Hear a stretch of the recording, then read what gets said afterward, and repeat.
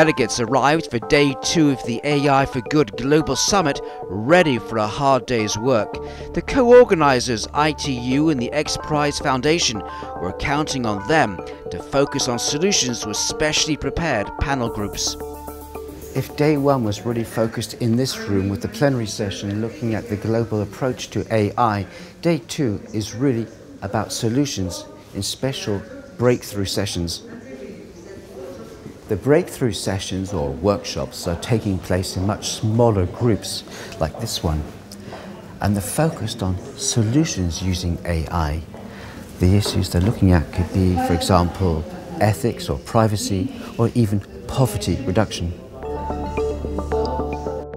UNICEF highlighted there are 55 million children in danger of violence in lawless environments and 500 million facing malnutrition.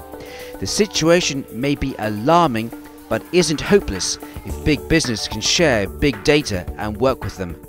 How do we create algorithmic equity in our discussions with Facebook and Google and IBM and these other big tech partners who want to make money but also want to do good? How do we create a world of fairness in our negotiations, and how do we understand our position, which is small, in a post-sovereign environment? What happens when robots are developed that are in fact more intelligent than humans and can make their own decisions? Fiction? Not anymore, and that requires global oversight to ensure robots are programmed to be a force for good.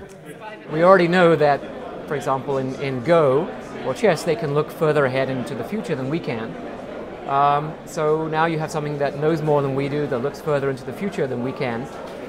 It's hard to see how you'd be able to outplay a machine like that. So the only alternative is to make sure that it's on your side, that you're not actually competing with it because it has some other objective, to make sure that it really understands what your objectives are and only wants to help you with those objectives. So that's how we approach the problem. Others at this summit believe we may be getting a little carried away. AI may promise great change in the future, but there's still room for innovation now. If all we want AI to do is to help target advertisements, then we're done. Hooray, you know, Google does that.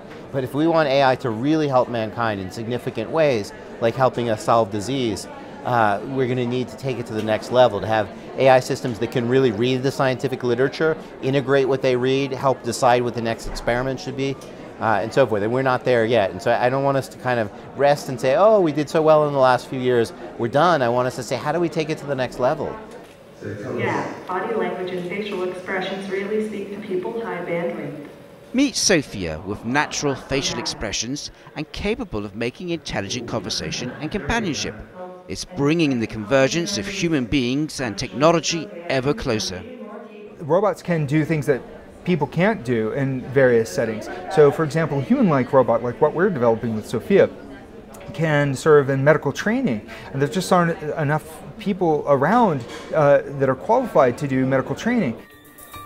Her creators say within a decade, living robots sharing our lives will be here.